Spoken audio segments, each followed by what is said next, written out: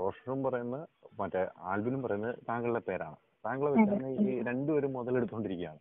അതാണ് നമുക്ക് നമ്മുടെ ഒരു ഇത്. അപ്പൊ അതുകൊണ്ടാണ് ഞാൻ ഈ അതുകൊണ്ടാണ് ഞാനിപ്പത് ആക്ച്വലി ഞാനിത് മീഡിയയിൽ പറയാതെ ഞാൻ ഒളിച്ചിരിക്കുന്നതായിരുന്നു സത്യം പറഞ്ഞാൽ. പക്ഷെ ഇപ്പൊ വരുന്ന ഈ ഫേക്ക് ന്യൂസുകൾ ഉണ്ടല്ലോ, അതായത് ഈ ഓൺലൈൻ കുറെ ഏതൊക്കെയോ ചാനൽസിൽ വരുന്ന ന്യൂസ് കണ്ടിട്ട് എന്റെ ഫ്രണ്ട്സും എല്ലാരും വിളിച്ച് എന്താണെന്ന് ചോദിക്കുമ്പോഴാണ് ഞാനത് കാണുന്നത്. അതിൽ നമുക്ക് സഹിക്കാൻ പറ്റാത്ത കാര്യങ്ങളായിരിക്കണം. അതുകൊണ്ടാണ് ഞാൻ ഇനി എന്താണെങ്കിലും ശരി, എന്റെ ഫ്യൂച്ചർ പോവാണെങ്കിൽ പോട്ടെ എന്നുള്ള രീതിയിലാണെങ്കിൽ ഞാൻ അങ്ങനെ വന്ന് പറയാമെന്ന് വിചാരിച്ചു. എന്താണ് ഞാൻ അതിന്റെ സത്യാവസ്ഥ എന്താന്ന് വെച്ചാൽ പറയാം.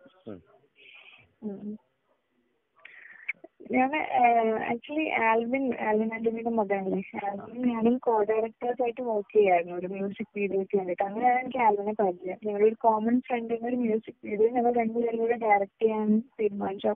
അങ്ങോട്ടുള്ള റിലേഷൻഷിപ്പാണ് അവനായിട്ട്. അപ്പോൾ ഇതിന്റെ സ്റ്റാർട്ടിങ്ങിൽ അവൻ എന്നെ പ്രപ്പോസ് ചെയ്തായിരുന്നു. അതായത് എന്നെ പരിചയപ്പെട്ട ഒരു 1 വീക്ക് കഴിഞ്ഞപ്പോൾ എന്റെ ഒരു അവരുടെ ഫാമിലി ഫംഗ്ഷൻ എന്നെ വിളിച്ചിട്ടുണ്ടായിരുന്നു. അൽഫോൺസ് പുത്രന്റെ മകളുടെ ബാപ്റ്റിസത്തിന് എന്നെ ഇൻവൈറ്റ് ചെയ്തിട്ടുണ്ടായിരുന്നു. അപ്പൊ അതിന് പോയി അന്ന് എന്നെ എല്ലാരെയും ഇൻട്രൊഡ്യൂസ് ചെയ്തു, അമ്മയും അച്ഛനെയും എല്ലാരെയും ഇൻട്രൊഡ്യൂസ് ചെയ്തു. അന്ന് വൈകിട്ടാണ് എന്നെ പ്രപ്പോസ് ചെയ്യണ്ടായി. അപ്പോൾ ഞാൻ പറഞ്ഞു ഞാൻ ഓൾറെഡി കമ്മിറ്റഡ് ആണ്, എനിക്ക് ഫിയാൻസ് ഉണ്ട്, ഞാൻ ഓൾറെഡി കമ്മിറ്റഡ് ആണെന്ന് പറഞ്ഞു. അപ്പൊ അയാൾ എന്റെ അടുത്ത് സോറി പറഞ്ഞു. ഓക്കെ ഓക്കെ എനിക്ക് അറിയുണ്ടായിരുന്നില്ല, അതുകൊണ്ടാണ് ഇനി ഇതിന്റെ പേരിൽ പ്രശ്നമൊന്നും ഉണ്ടാവില്ല, ഞാൻ ഇങ്ങനെ വീട്ടിലൊന്നും നിന്റെ അടുത്ത് പെരുമാറില്ല, നമുക്ക് ഒരുമിച്ച് വർക്ക് ചെയ്യാം, നല്ല ഫ്രണ്ട്സ് ആയിട്ട് ഇരിക്കാന്ന് പറഞ്ഞു. ഞങ്ങൾ അന്ന് തൊട്ട് നല്ല ഫ്രണ്ട്സ് ആയിട്ട് ഞാനിപ്പോ എന്റെ ഹുബി ഞാൻ അവർക്കൊക്കെ പരിചയപ്പെടുത്തി കൊടുത്തു. പുള്ളി കൊച്ചിയിൽ വരുന്ന സമയത്ത് ഞങ്ങൾ ഒരുമിച്ച് ഹാങ് ഔട്ട് ചെയ്ത് നല്ലൊരു ഫ്രണ്ട് സർക്കിൾ ആയിരുന്നു. നല്ല രീതിയിൽ തന്നെയായിരുന്നു, നല്ല കെയറുകളും കാര്യങ്ങളൊക്കെ. കൊച്ചിയിൽ എനിക്ക് അധികം ഫ്രണ്ട്സ് ഒന്നുമില്ല, നല്ല രീതിയിൽ തന്നെ നിന്നിരുന്നു. അപ്പൊ റോഷൻ സാറിന്റെ പെർമിഷനോട് കൂടിയിട്ട് തന്നെയാണ് ഞാൻ ആ മ്യൂസിക് വീഡിയോ ഡയറക്ട് ചെയ്യാൻ പോയത് അവന്റെ കൂടെ. അപ്പൊ ഇതെന്താന്ന് വെച്ചാ ഇത് 2 വീക്സ് മുന്നേ ഇപ്പൊ എന്റെ കല്യാണം ഓൾമോസ്റ്റ് ഫിക്സ് ആയിരുന്നു. ഞാൻ റോഷൻ സാറിനെ ഞാൻ എന്റെ മുമ്പ് ഇൻട്രൊഡ്യൂസ് ചെയ്തിട്ടുണ്ടായിരുന്നു. ഞാൻ സാർ എന്റെ വീട്ടിൽ വെച്ച് പറഞ്ഞ് ധൈര്യമായിട്ട് പ്രൊസീഡ് ചെയ്തു. അതായത് സാർ ഞാൻ 3 years ആയിട്ട് സാറിന്റെ കൂടെ വർക്ക് ചെയ്യാണ് കൊച്ചിയിൽ. അപ്പോൾ റിസർച്ചും കാര്യങ്ങളൊക്കെ ഉണ്ടായിരുന്നു. അപ്പൊ അന്ന് തൊട്ട് എന്റെ ഗാർഡിയൻ പോലെ നിൽക്കുന്ന ആളാണ്. എന്റെ വീട്ടിൽ നിന്നാണെങ്കിലും അവര് സാറിനെ എന്നെ വിശ്വസിച്ച് ഏൽപ്പിച്ചിരിക്കുന്നത്. അപ്പൊ സാറിനാണ് ഞാൻ ഡയറക്ടറാണ്. ഇത് എനിക്ക് അഭിനയിക്കാൻ ഓപ്പോസിറ്റ് വന്നിട്ടുണ്ടായിരുന്നു. പക്ഷെ എന്റെ ലക്ഷ്യം ഡയറക്ടർ ആവാനുള്ളതായിരുന്നു. സാറും അതുകൊണ്ട് തന്നെ എന്നെ ഡയറക്ടർ ആക്കുമ്പോൾ അതൊരു വാക്ക് തന്നിട്ടുള്ള ഒരു മനുഷ്യനാണ്. അപ്പൊ അങ്ങനെ എന്നെ പ്രൊട്ടക്ട് ചെയ്യുന്നത് സാർ. കാരണം കൊച്ചുമീയുടെ സെറ്റിൽ വെച്ചിട്ടാണെങ്കിൽ എന്നെ ആദ്യമായിട്ട് എന്നെ ഇൻഡസ്ട്രിയിലേക്ക് വരുന്നത്.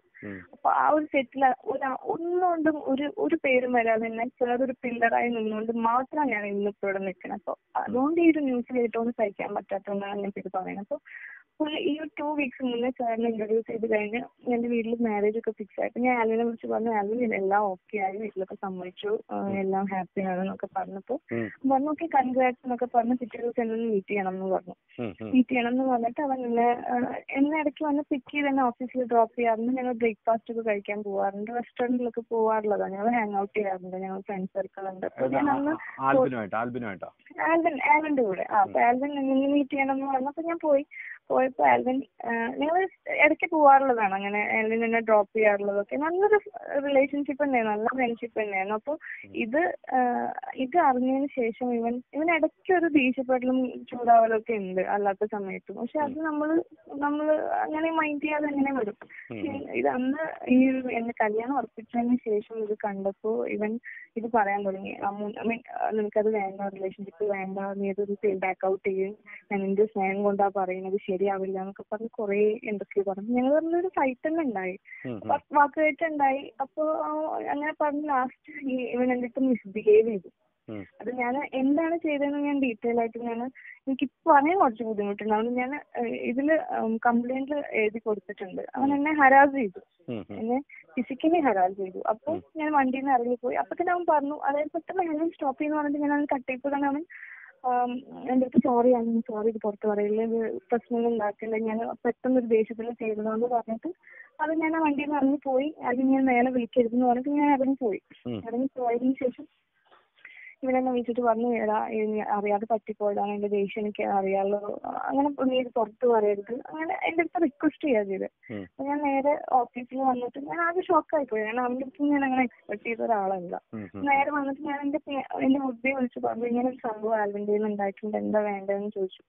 പുള്ളി പറഞ്ഞു, ഞാൻ വരാം, ഞാൻ വന്നിട്ട് നമുക്ക് ആൽവിന്റെ സംസാരിച്ച് ചെയ്യാൻ ഇപ്പൊ ആരടുത്തും പറയണ്ട. കാരണം സാറിന്റെ അടുത്ത് പറഞ്ഞു കഴിഞ്ഞാൽ സാറിന്റെ ഒരു ക്യാരക്ടർ വെച്ച് സാർ പോയി ചോദിക്കും, സാർ എന്തായാലും റെസ്പോണ്ട് ചെയ്യും. സാറിന്റെ അടുത്ത് പറയാൻ എനിക്ക് പേടിയാണ്, സാർ ഒന്നാമത് കുറച്ച് ദേഷ്യമുള്ളതാണ്, അതുകൊണ്ട് എനിക്ക് പേടിയാണ് സാറിന്റെ അടുത്ത് പറയാൻ. സാറിന്റെ അടുത്ത് ഞാൻ മറച്ചു വെച്ചു, അത് സത്യമാണ്. ഇതിന് ശേഷം എന്റെ ബോയ് ഫ്രണ്ട് വരുന്നു, ആൽവിന്റെ അടുത്ത് മീറ്റ് ചെയ്ത് സംസാരിച്ചു. എന്റെ അടുത്ത് മീറ്റ് ചെയ്ത് സംസാരിച്ചപ്പോൾ ആൽവിൻ റോഷൻ സാറിനെ പറ്റി കുറെ, റോഷൻ സാർ ഇവളെ പറ്റി അങ്ങനെ പറഞ്ഞു, നിങ്ങൾ ഈ റോഷൻ സാർ, ഞാൻ ഇവിടെ അടുത്ത് ഞാൻ മിണ്ടില്ല, പക്ഷെ നീ റോഷൻ ആൻഡ്രസിന്റെ കൂടെ നീ വർക്ക് ചെയ്യരുത്, അത് അയാളെ ഞാൻ കണ്ടിട്ടുണ്ടായിരുന്നു, അയാൾ നിന്നെ പറ്റി കുറെ മോശം പറഞ്ഞു എന്നൊക്കെ പറഞ്ഞ് കുറെ കാര്യങ്ങൾ എന്നെ പറഞ്ഞ് തെറ്റിദ്ധരിപ്പിച്ചു. അതിനുശേഷം പിന്നെയാണ് ഞാൻ അറിയുന്നത്, പിന്നെ റോഷൻ സാറിന്റെ ഫ്രണ്ട് എന്നെ 2 ദിവസം കഴിഞ്ഞിട്ട് വിളിച്ചിട്ട് പറഞ്ഞു, ഒരു ദിവസം കഴിഞ്ഞിട്ട് വിളിച്ചിട്ട് പറഞ്ഞു, എന്തിനാ റോഷൻ സാറിനെ പറ്റിയിട്ട് ആവശ്യമില്ലാത്ത കാര്യങ്ങളൊക്കെ പറയണേ പുറത്തെന്ന് ചോദിച്ചു. ഞാൻ എന്താ കാര്യം എന്ന് ചോദിച്ചപ്പോൾ ഈ സെയിം സംഭവം മാനും റോഷൻ സാറിന്റെ എത്തുമ്പോൾ പറഞ്ഞിട്ടുണ്ട്. സാർ അവൾ ചീത്ത പെണ്ണാണ്, അവളെ ഇനി വർക്ക് ചെയ്യിപ്പിക്കരുത്, അങ്ങനെയാണ് ഇങ്ങനെയാണ് പറഞ്ഞ് സാറിനെ പറ്റി കുറ്റം പറഞ്ഞു. ഞങ്ങളുടെ ഇടയിൽ ഒരു സംഭവം ഉണ്ടാക്കിയിട്ടുണ്ടായിരുന്നു. ഇതിന് ശേഷം അപ്പൊ റോഷൻ സാറ് നേരെ ആലിന്റെ വീട്ടിലേക്ക് പോയി. ആലിന്റെ വീട്ടിലേക്ക് പോയിട്ട് അമ്മയുടെ അച്ഛൻ്റെ അടുത്തും ഉണ്ടായ സംഭവങ്ങൾ ഫുൾ എക്സ്പ്ലെയിൻ ചെയ്തിട്ട് എന്റെ അടുത്ത് പറഞ്ഞു, നീ ഇനി അവനെ വിളിക്കണ വോയിസ് കോളൊക്കെ റെക്കോർഡ് ചെയ്യണം, നീ ഒന്നും റിയാക്ട് ചെയ്യണ്ട, നീ മാറിയിരുന്നോ, ഇത് ഞാൻ സോൾവ് ചെയ്തോളാം. ആലിന്റെ അച്ഛൻ്റെ അടുത്ത് പോയി സംസാരിച്ച് ഞാൻ സോൾവ് ചെയ്തോളാം എന്ന് പറഞ്ഞു. സാർ അവന്റെ വീട്ടിൽ പോയി അച്ഛനോടും അമ്മയോടും ഉണ്ടായ സംഭവം ഫുൾ പറഞ്ഞു.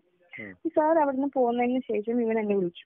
ആ റെക്കോർഡിംഗ് ഒക്കെ ഉണ്ടായിരുന്നു. ഇവൻ എന്നെ വിളിച്ചിട്ട് പറഞ്ഞു, നിന്റെ സാർ ഇവിടെ വന്നിട്ടുണ്ടായിരുന്നു, അയാളുടെ അമ്മയുടെ അച്ഛൻ്റെ അടുത്ത് എന്നൊരു പെണ്ണുപിടിയാനാക്കി, നിന്റെ അടുത്ത് ചെയ്തതെന്ന് ഞാൻ തെറ്റ് ചോദിക്കുന്നു, പക്ഷെ നിന്റെ അടുത്ത് ചെയ്തത് ഞാൻ പ്രായച്ചിത്തം ചെയ്യും, പക്ഷെ പുള്ളിയെ ഞാൻ ജീവിക്കാൻ സമ്മതിക്കില്ല, പുള്ളിയെ 1 മാസത്തിന്റെ ഉള്ളിൽ ഞാൻ ഇൻഡസ്ട്രിയിൽ നിന്ന് ഔട്ടാക്കും, ഞാൻ മാക്സിമം അയാളെ നാട്ടിക്കും, അത് കൊല്ലുന്ന വരെയുള്ള അവരിനൊക്കെ വോയിസ് നോട്ടൊക്കെ ഞാൻ റെക്കോർഡ് ചെയ്ത് വെച്ചു. ആ കോള് പുറത്ത് വന്നിട്ടുണ്ട്.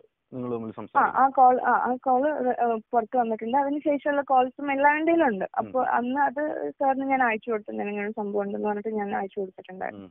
അപ്പൊ ഇതിന് ശേഷം പിറ്റേ ദിവസം എന്നെ മീറ്റ് ചെയ്തു. സാർ വന്നിട്ട് മീറ്റ് ചെയ്തിട്ട് പറഞ്ഞു, നീ ഇപ്പൊ തൽക്കാലം ഒരു ബ്രേക്ക് എടുക്ക്, അപ്പോഴേക്കും വരുമ്പോഴേക്കും എല്ലാം ശരിയാവുന്നു പറയുന്നതിന്റെ ഇടയ്ക്കാണ് ഈ ആൽവിന്റെ കോള് വരുന്നത്. ആൽവിന്റെ കോള് വരുമ്പോൾ സാർ ലൗഡ് സ്പീക്കർ ഇട്ട് കേൾപ്പിച്ചു. ആൽവിനി പറഞ്ഞ പോലെ സാറിന്റെ അച്ഛനെയും മരിച്ചുപോയ അച്ഛനെയും അമ്മേനെയും ഫാമിലിയും അതുപോലെ എന്നിട്ട് പറഞ്ഞു, താജിലേക്ക് വാത്താൻ തന്നെ ഞാൻ തീർക്കുന്നു എന്നിട്ട് ആ ഒരു രീതിയിൽ അത്രയും അഗ്രസീവായിട്ട് ആൽവിൻ സംസാരിച്ചു. അപ്പൊ സാർ പറഞ്ഞു, ഇനി നീ ഇത് ആരടുത്തും പറയണ്ട, ഈ പ്രശ്നം ഞാൻ സോൾവ് ചെയ്തോളാം, ഇത് നമ്മൾക്ക് തീർക്കാവുന്ന പ്രശ്നമേ ഉള്ളൂ എന്ന് പറഞ്ഞിട്ട് സാർ പോയി. അന്നാണ് ലാസ്റ്റ് ഞാൻ സാറിന്റെ അടുത്ത് ഈ കാര്യത്തിനെ കുറിച്ച് ഡിസ്കസ് ചെയ്യണം. പിന്നെ ഞാൻ കേട്ടത് നിങ്ങൾ ഫുൾ മീഡിയ എന്നുള്ള സംഭവങ്ങളാണ്.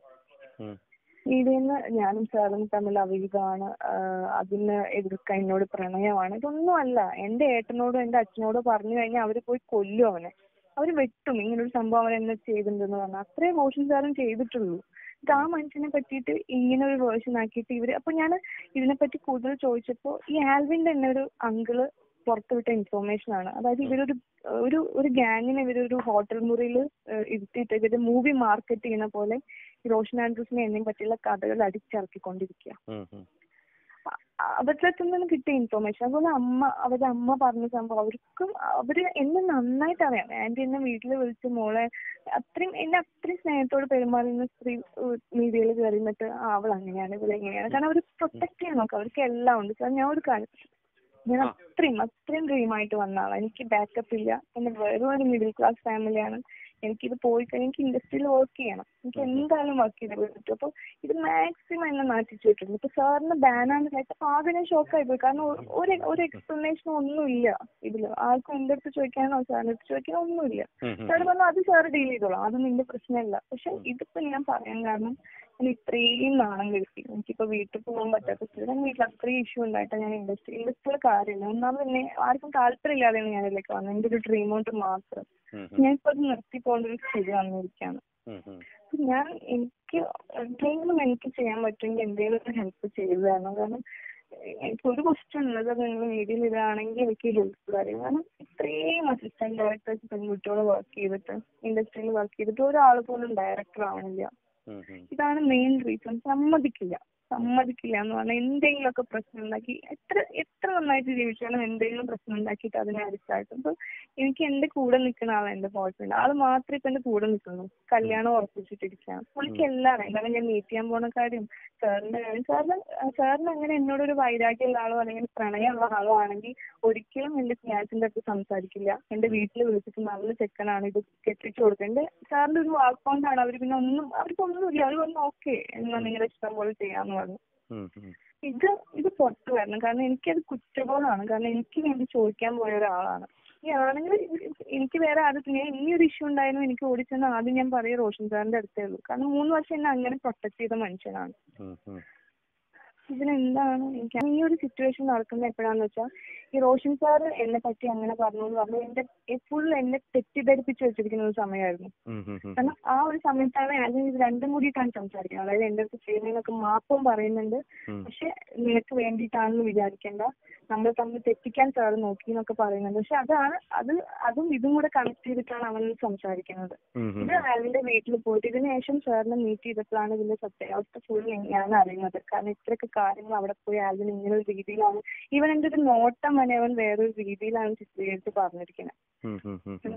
അപ്പോ അതാണ് ആ വോയിസ് നോട്ടിലുള്ളത്. ഞാൻ അതാണ് വ്യക്തമാക്കുന്നത്. നിനക്കും പിടിപാടുണ്ട്, അതായത് നിനക്ക് മാത്രമല്ല ആൽവിൻ പിടിപാടുള്ളൂ, റോഷൻ സാറിനും നല്ല പിടിപാടുണ്ട് എന്നുള്ള രീതിയിലാണ് ഞാൻ പറഞ്ഞത്. അതൊക്കെയാണ് ഈ ഡൗട്ടുകൾ കൂടിയത്. മനസ്സിലായോ? സാറിന്റെ ഒരു മെസ്സേജ് വന്നിട്ടുണ്ടായിരുന്നു എന്നെ പറ്റി പറയുന്ന ആൽവിന്റെ അടുത്ത്.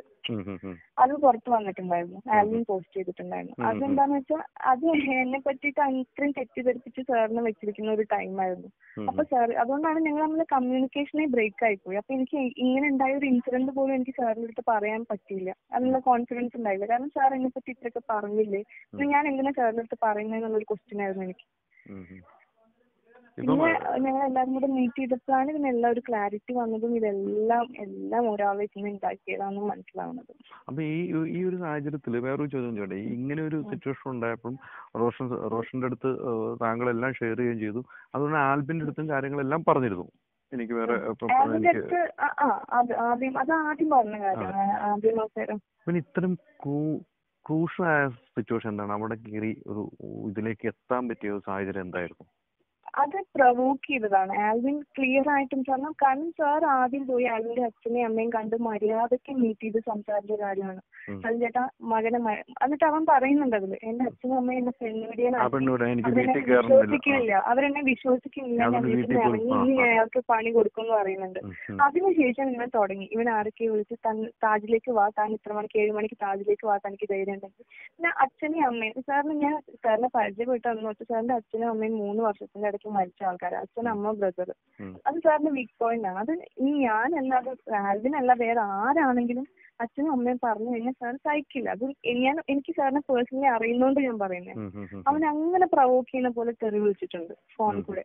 അത് ചോദിക്കാൻ വേണ്ടിയിട്ടായിരിക്കാം പോകുന്നതെന്നാണ് എന്റെ അഭിപ്രായം. പോയിട്ടുണ്ടാവുക എന്നുള്ളതാണ്. പക്ഷെ അതിലും വേറെ വേർഷൻസ് ഞാൻ അതിന് മുമ്പേ കേട്ടു. അതായത് ഈ ന്യൂസിൽ വരുന്ന വേർഷൻ അതോടെ ഉണ്ടായിരുന്ന ആൾക്കാരാണെങ്കിൽ എന്റെ അടുത്ത് പറഞ്ഞൊരു സംഭവമുണ്ട്. അതിനുശേഷം എന്നെ വിളിച്ചിട്ടൊരു സംഭവം പറഞ്ഞിട്ട് അതിന് ഈ പറഞ്ഞ അമ്മയെ തല്ലി പെങ്ങളെ തല്ലികളൊന്നും ഉണ്ടായിരുന്നില്ല. അതൊക്കെ പിന്നീട് വന്ന കാര്യങ്ങളാണ്. ആദ്യം എന്റെ അടുത്ത് എക്സ്പ്ലെയിൻ ചെയ്ത സമയത്ത് ഇങ്ങനെ അടിച്ചു എന്നുള്ളത് മാത്രമേ ഉള്ളൂ. പിന്നെ വരുന്ന സമയത്ത് ഇവർ ഇതൊക്കെ സ്ട്രോങ് ആക്കാൻ വേണ്ടി ഇതൊക്കെ ആഡ് ചെയ്ത് ഇങ്ങനെ പറഞ്ഞുകൊണ്ടിരിക്കുക. അപ്പോ കംപ്ലീറ്റ്ലി ആൽവിന്റെ അടുത്താണ് തെറ്റ്. പിന്നെ റോഷൻ സാർ അടിച്ച് അതെനിക്കറിയില്ല എന്താണ് സംഭവം. കാരണം ഒരു ഡോക്ടറെ അടിച്ചു എന്ന് പറയുന്നുണ്ട്. ആ സംഭവത്തിൽ എനിക്ക് ഒരു ക്ലാരിറ്റി ഇല്ല. കാരണം അത് ഉണ്ടായിട്ടല്ലെങ്കിൽ തന്നെ അത് എന്തിനാ ചെയ്തതെന്ന് എനിക്കറിയില്ല. അതുവരെയുള്ള സിറ്റുവേഷൻ, അതായത് സാർ അവന്റെ അടുത്ത് ചോദിക്കാൻ പോയാലും ശരി, അവനൊന്ന് കൊടുത്താലും ശരി, അത് സാറ് ചെയ്തത് സത്യമാണ്. ആൽവിനെ ഒന്ന് അടിച്ചാലും ശരി, അത് വേണ്ട കാര്യം. എന്റെ ഏട്ടനറിഞ്ഞു, എന്റെ ബ്രദർ അറിഞ്ഞു കഴിഞ്ഞിട്ടുണ്ടെങ്കിൽ അവനെ വെച്ചേക്കില്ല. ജയിലിൽ പോയി കിടന്നാലും വേണ്ടില്ല, ഒരു നട്ടിലുള്ള ആങ്ങളമാരും സഹിക്കില്ല. എനിക്ക് റോഷൻ സാറേ ഉള്ളൂ ഇപ്പോഴും പറയാൻ. എനിക്കിവിടെ പറയാനുള്ളത് കൊച്ചിയിൽ ഉണ്ടായിരുന്ന സാറേ ഉള്ളൂ. എന്റെ ഒരു ഗാർഡിയൻ ഏഞ്ചലിനെ പോലെ നിൽക്കുന്ന മനുഷ്യനാണ്. പുള്ളിയെടുത്ത് ഈ ഇഷ്യൂ ഉണ്ടെങ്കിൽ പുള്ളിയെടുത്ത് പറയൂ. ആരാണെങ്കിലും പെങ്ങളെ കയറി പിടിച്ചു എന്ന് പറഞ്ഞാൽ അടിക്കും സാർ. അത്രേ ഉള്ളൂ. അത്രേ ഉള്ളൂ. അതും ആ ഡോക്ടറെ അടിച്ചു എന്നുള്ളൊരു പേര് വന്നപ്പോ ഞാനും ഓർത്ത കാര്യമാണ്. അതെന്താ എങ്ങനെ ആ ഒരു പേര് വന്നാൽ എങ്ങനെ അയാൾ അടിക്കേണ്ട ഒരു സിനാരിയോ ഉണ്ടായി. കാരണം ഈ ഒരു സംഭവത്തിലൊന്നും അങ്ങനെ ഒരാളില്ല. പെട്ടെന്ന് വന്നൊരു ഇതാണത്. ആ ഡോക്ടറെ കയറി അടിച്ചു എന്ന് പറയുന്ന ഒരു കേസ്. അപ്പൊ അതിനെ പറ്റി മാത്രം എനിക്ക് ക്ലാരിറ്റി ഇല്ല. പക്ഷെ സാറ് ചോദിക്കാൻ പോയി, അവിടുന്ന് ഇറങ്ങി പിറ്റേ ദിവസം രാവിലെ, അതായത് ഈ അടിച്ചു എന്ന് പറയുന്ന അന്ന് രാവിലെ ആൽവിൻ വിളിച്ച് റോഷൻ സാറെ തെറി വിളിക്കുന്ന വരെയുള്ള കാര്യങ്ങൾ എനിക്കറിയാം. അത് കഴിഞ്ഞിട്ട് റോഷൻ സാറ് പറഞ്ഞു, നിങ്ങൾ മാറി നിൽക്കും, നിങ്ങൾ 2-3 ദിവസം മാറി നിൽക്കും, ഇതൊക്കെ ശരിയായിക്കോളും, ഇതൊക്കെ ഞാൻ സോൾവ് ചെയ്തോളാണ്, കണ്ട ചെറിയ ചെക്കനല്ലേ, നമുക്ക് പറഞ്ഞ് സോൾവ് ചെയ്യാം എന്ന് പറഞ്ഞിട്ടുള്ള സംഭവമാണ് ഇത്. ബാക്കിയുള്ള കാര്യങ്ങൾ എനിക്കറിയില്ല.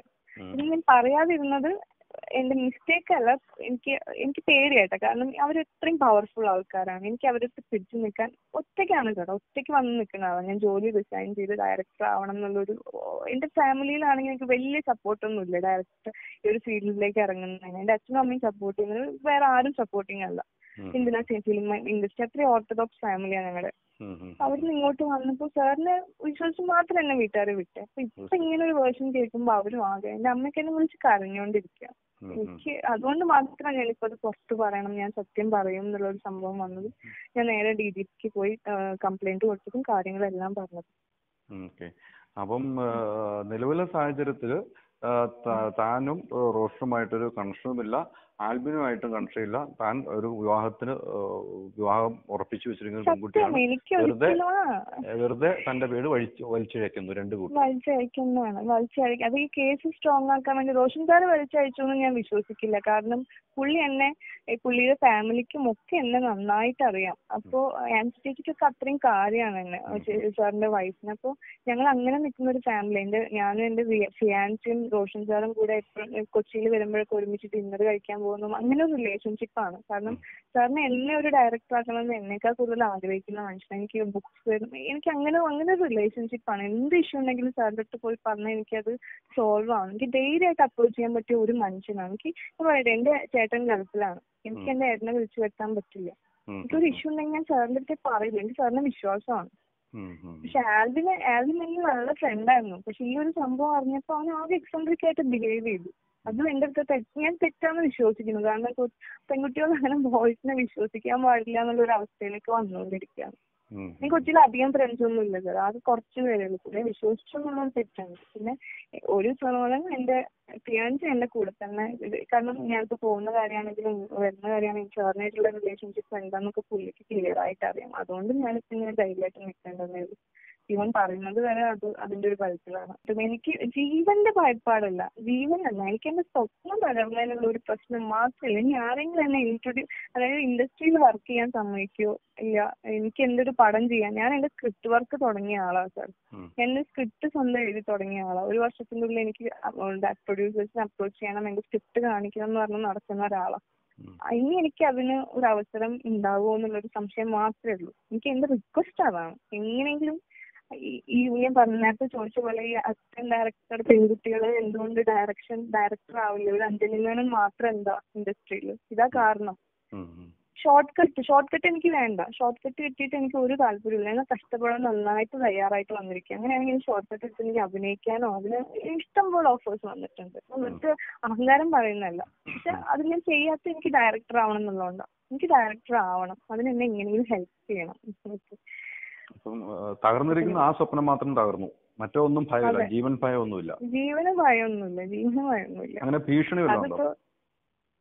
ജീവന ഭീഷണി, ഞാൻ കൊച്ചിയിൽ ഒറ്റയ്ക്ക് നിൽക്കുന്ന ഒരാളായിരുന്നു. ഇപ്പൊ കൊച്ചിയിൽ നിന്ന് പോകണമെന്നുള്ളൊരു ഡൗട്ട് എനിക്കുണ്ട്. കാരണം കൊച്ചിയിൽ എന്നെ നിർത്താൻ ഇപ്പൊ പേടിയായിട്ട് പോയി. ഞാൻ റോഷൻ സാറ് പറഞ്ഞു, ധൈര്യമായിട്ട് നീ ഇവിടെ നിന്നു, നീ എന്തിനാ പോകണം, നീ എന്തിനാ പേടിച്ച് ഓടണെന്ന് ചോദിച്ചു. പക്ഷെ എന്റെ ഫാമിലിക്ക് എന്നെ ഇവിടെ നിർത്താൻ ഒരു പേടിയുണ്ട്. അപ്പൊ അതിനി ബാക്കിയുള്ള കാര്യങ്ങൾ എന്താ, ഇനിയിപ്പോ വേറെ ആരെങ്കിലും എന്നെ വർക്ക് ചെയ്യിപ്പിക്കുമെന്ന് അറിയില്ല. റോഷൻ സാറ് പടം ചെയ്യുന്നുണ്ടെങ്കിൽ ഞാൻ സാറിന്റെ പടത്തിൽ എന്തായാലും ഉണ്ടാവും, അത് ഉറപ്പാണ്.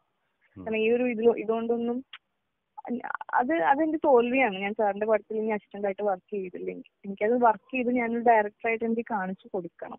അത്രേ ഉള്ളൂ. മറ്റ് പിന്നീട് ആൽബിന്റെ ഈ അടിയും ബഹളവും ഒക്കെ കഴിഞ്ഞ ശേഷം ആൽബിന്റെ ഫോൺ കോളും എല്ലാം വന്നിരുന്നോ? ഇല്ല, ഒന്നും വന്നിട്ടില്ല. പിന്നീട് എന്റെ 2 കൂട്ടുകാരെ വിളിച്ചിട്ടുണ്ടായിരുന്നു. അതായത് ഞാൻ കംപ്ലൈന്റ് ചെയ്തു എന്ന് പറഞ്ഞതിന് ശേഷം എന്റെ 2 ഫ്രണ്ട്സിനെ, ഞങ്ങളുടെ കോമൺ ഫ്രണ്ട്സിനെ 2 പേരെ വിളിച്ചിട്ടുണ്ടായിരുന്നു.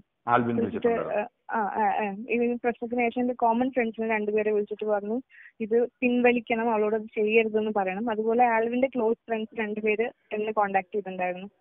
ഈ പറഞ്ഞ ഞങ്ങൾ ഒരുമിച്ച് വർക്ക് ചെയ്തെന്ന് പറഞ്ഞ ആൽബത്തിലെ ആളെ എന്നെ കോണ്ടാക്ട് ചെയ്തിട്ട് പറഞ്ഞിട്ടുണ്ടായിരുന്നു, എന്തിനാണ് ഇങ്ങനത്തെ ഒരു ഇതിന്റെ ഒന്നും ആവശ്യമില്ല, അങ്ങനെ കേസൊന്നും കൊടുക്കല്ലേ എന്നുള്ള രീതിയിൽ എന്റെ അടുത്ത് റിക്വസ്റ്റ് ചെയ്തിട്ടുണ്ടായിരുന്നു. അത് മാത്രമേ ഉള്ളൂ അല്ലേ? സിനിമാ മേഖല